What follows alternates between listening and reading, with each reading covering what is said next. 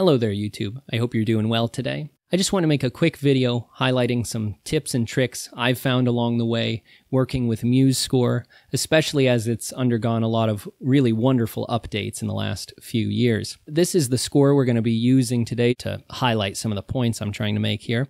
I used a lot of the tricks that I've learned over the years to sort of bend MuseScore to my will. As one of my composition teachers said once, you have to bend these programs to your will. They're very finicky almost all the time. You need to just become intimately aware with all of the menus and features, and you need to just experiment. Lots of trial and error with this kind of stuff. So just place everything as you like it as far as dynamics go.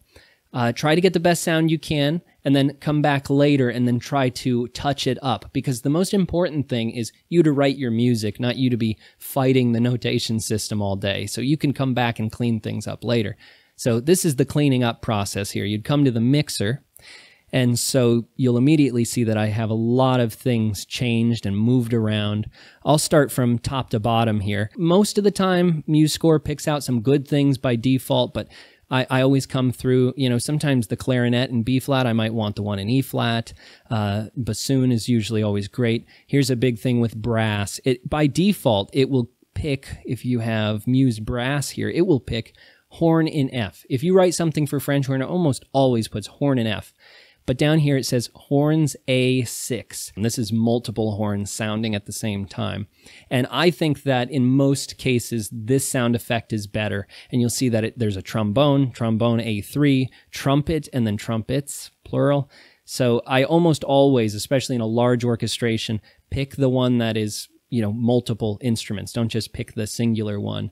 And you'll find that in the strings section as well. I love the bass trombone sound in here, by the way, everybody. If you are writing a piece and you're like, the bass is just, it doesn't have that bite that some of my favorite, film scores or something like that has. I have found that if you put this bass trombone in here, you put them fairly close to the tuba and you give them similar lines. And this is something that orchestrators do a lot. I mean, it's not like I came up with this idea, but I mean, in terms of MuseScore, the percussion is wonderful, but I have found that it is very, very loud at times. So glockenspiel here is pulled way down. The snare drum, which I love, it sounds wonderful, but I got to pull it way down.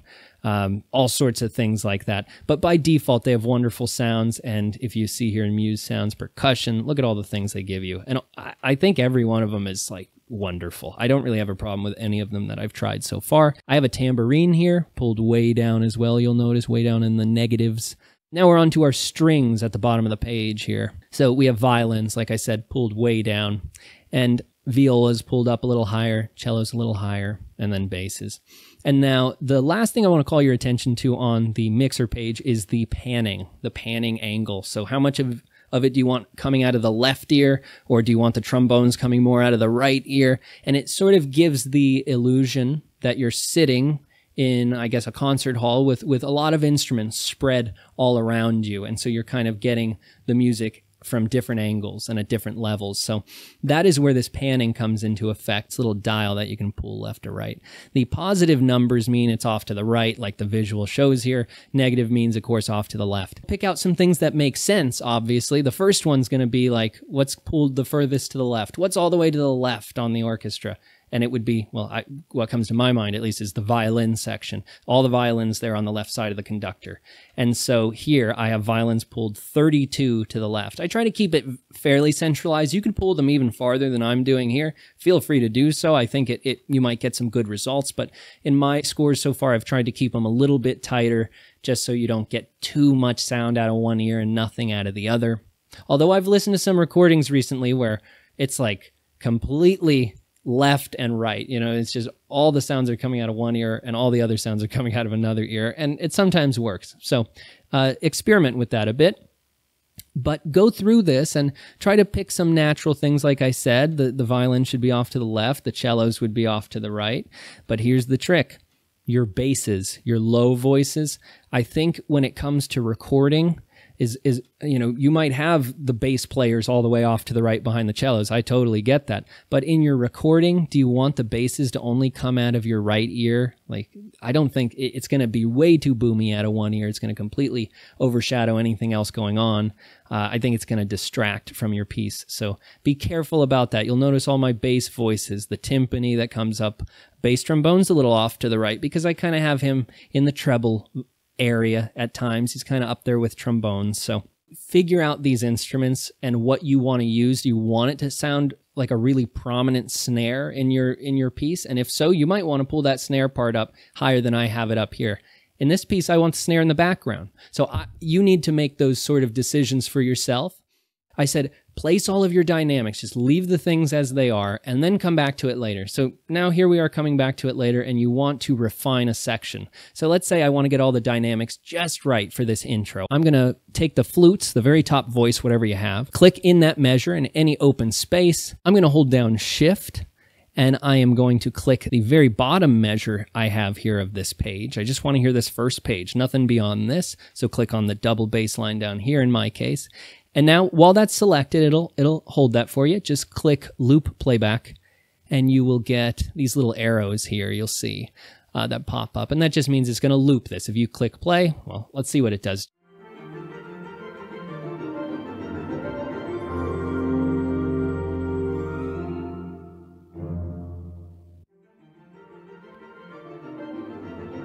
And then you see there, of course, it loops back. So that's the benefit of the loop. So if you just want to work with that, you could loop it just in that one little moment and let it just keep playing. And while it's playing, you can come down here and work on your panning angle. And in the moment go, oh no, I liked when the horn was off to the right or off to the left. Figure all that stuff out there. One last thing I'll say here, and I don't really mess with reverb in this too much. They have some wonderful reverb sounds. I'm not going to get into that right now. They have one they put here by default.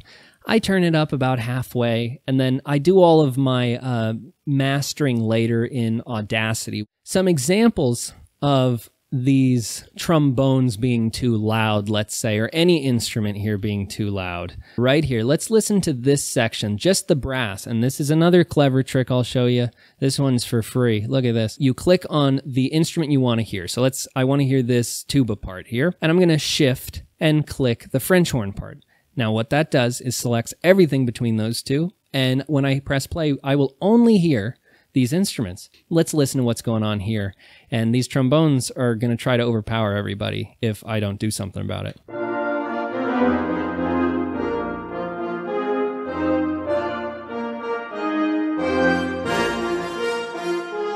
So you'll notice here, what have I done? So I have a forte marked, but then I have in gray, you'll notice this guy right here, this mezzo forte. And that's because I want it to be forte when I'm in rehearsal, because I know what trombone players, they're going to go, oh, we're all playing forte, we're all playing loud, I got it. But in MuseScore, they get a little too enthusiastic in the trombone section, so you have to calm them down with a mezzo forte every now and then. And how you do that is you'll come up here to View. You can go to Palettes, or I go to Master Palette a lot of the times for some reason, because I'm weird like that. I get all of my options here, and so what I'm going to do is go to Dynamics. Let me get rid of this mezzo forte here. Let's hear how loud these trombones are without that mezzo forte.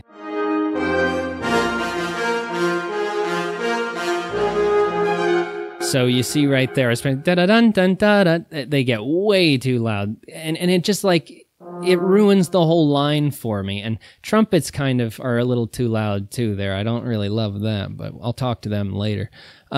So I put this mezzo forte in here. So I just click on the note I want. I click on the mezzo forte, or you could just drag it over, however you want to do it. I make it invisible.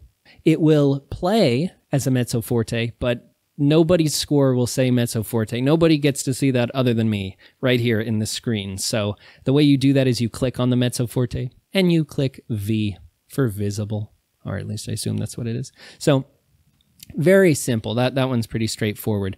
So anytime an instrument is being too loud, or you write a crescendo that you really want to appear on the page, but the instrument just gets way too loud for its own good and it ruins the whole line, well then what you can do is put the forte down that you want, and then put a mezzo forte on it, make that mezzo forte invisible.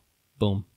Almost all the time that fixes the problem. You'll notice here I have a lot of the invisible dynamics. That is really the key to it more than almost anything. I don't know why this is like this. Here, let's clean this up real quick. Here, this is cleaning up my score with Dylan. Another thing, at the end, I wanted crescendos. I was running out of room.